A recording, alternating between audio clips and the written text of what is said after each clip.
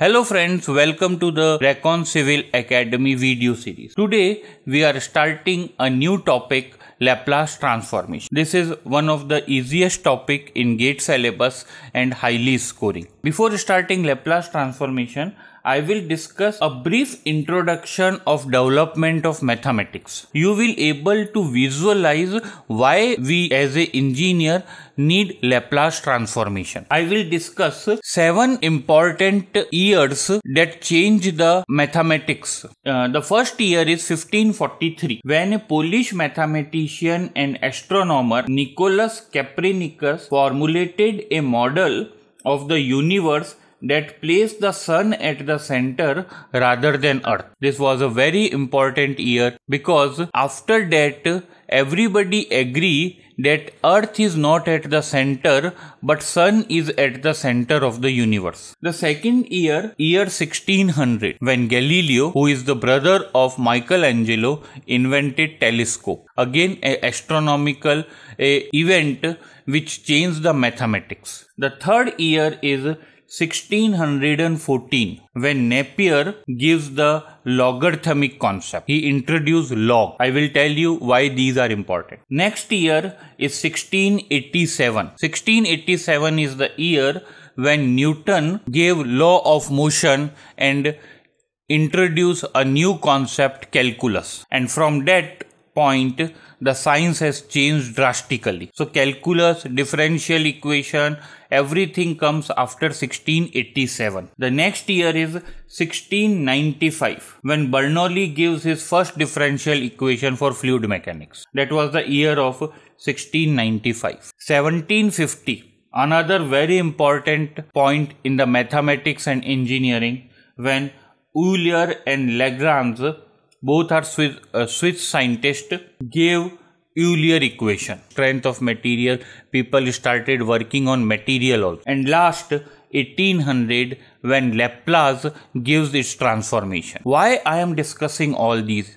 1543 to 1800. It was the time when people understand that for commerce, trade, business, science is important.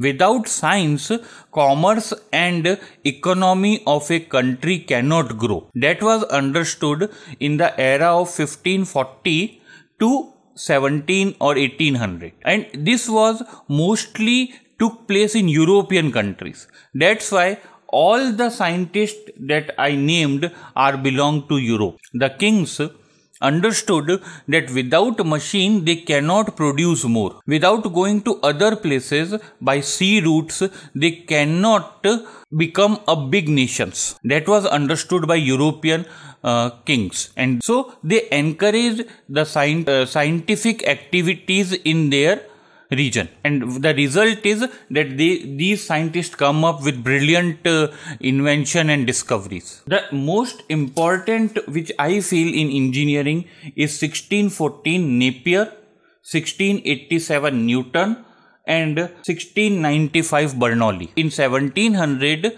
industrial revolution started and they laid the foundation. I am coming back to my Laplace transformation. What I just discussed is give you an idea that people require mathematics, and mathematics was not easy. Friends, please understand that there was no calculator at that time. Without calculator, they need to do all the calculation, and that is the toughest part. I ask you, can you imagine a life without a calculator? No. So these scientists are working hard to get their mathematics correct. And Laplace, Napier, Fourier, Taylor, they made the mathematics easy. Before starting Laplace, I give you what is transformation is all about. So transformation is all about converting the things. How? Let us take example of log. Log was given in 1614 by Napier. So what he has done? At that time, multiplication and division and powers are very difficult to evaluate. So he said, if I want to multiply two numbers, 10.785 multiply by 5.423. It is a lengthy calculation without a calculator. So what he said? He said take log of both the sides. So this becomes log of 10.785 into 5.423. Now we know that log m multiplied by n is log m plus log n. So what he has done? He actually converted a multiplication into addition, and by tables you can easily find what is log 10.785, which is 1.0328 plus 0.7342. Log base of 10 x is equal to 1.767. If you take anti-log of both the sides, you will get x is equal to 10 raised to power 1.767, which is equal to 58.4. So what he has done? He has converted multiplication to addition. So log m into n is log m plus log n. Then log m by n is log m minus log n. Then log m raised to power n is n log m. And by inverse, all the calculation becomes easy. So this is known as transformation. You transfer the things. That was done by Napier.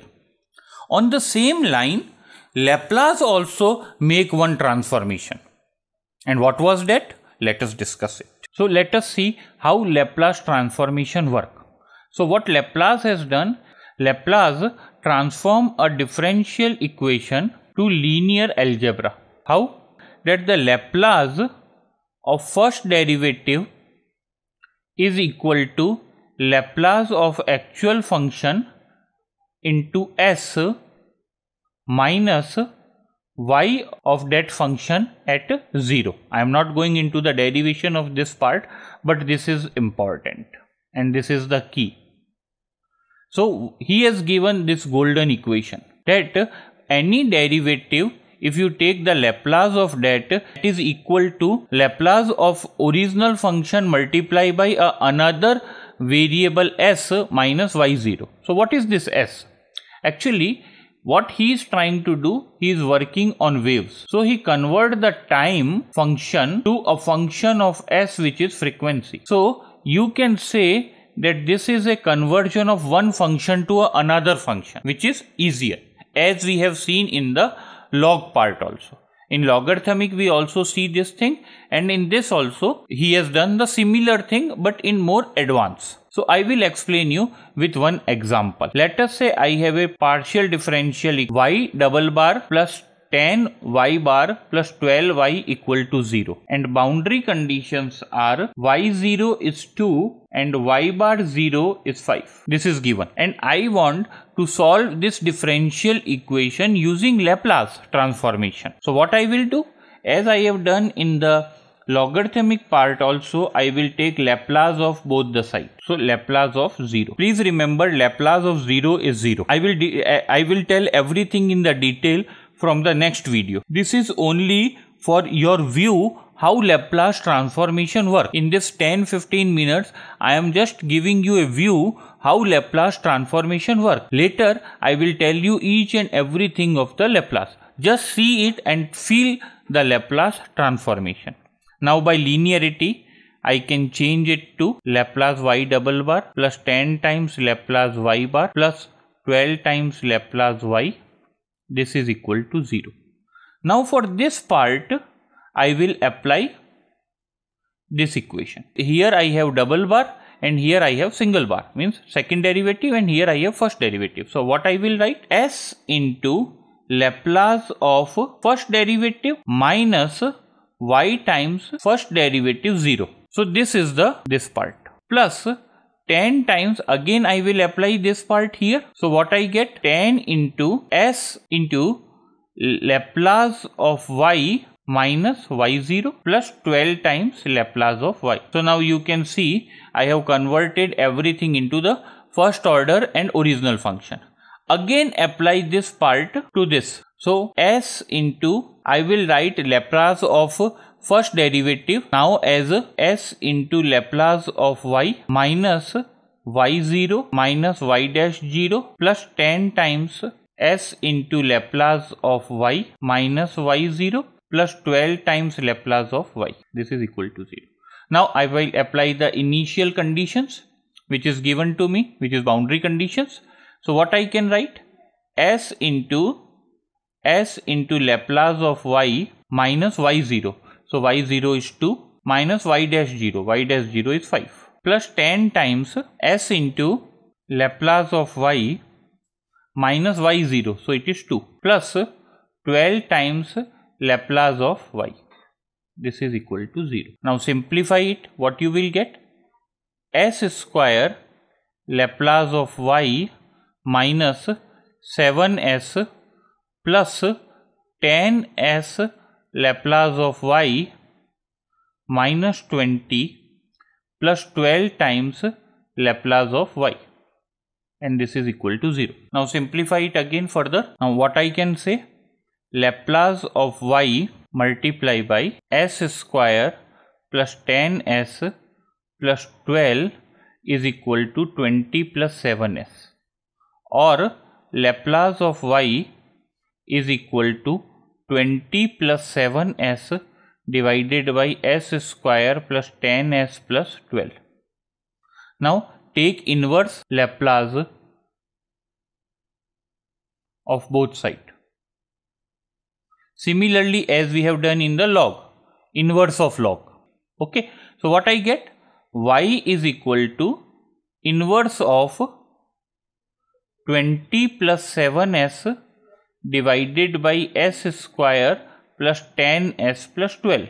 If you able to find the inverse of Laplace of 20 plus 7s over s square plus 10s plus 12, you will get y.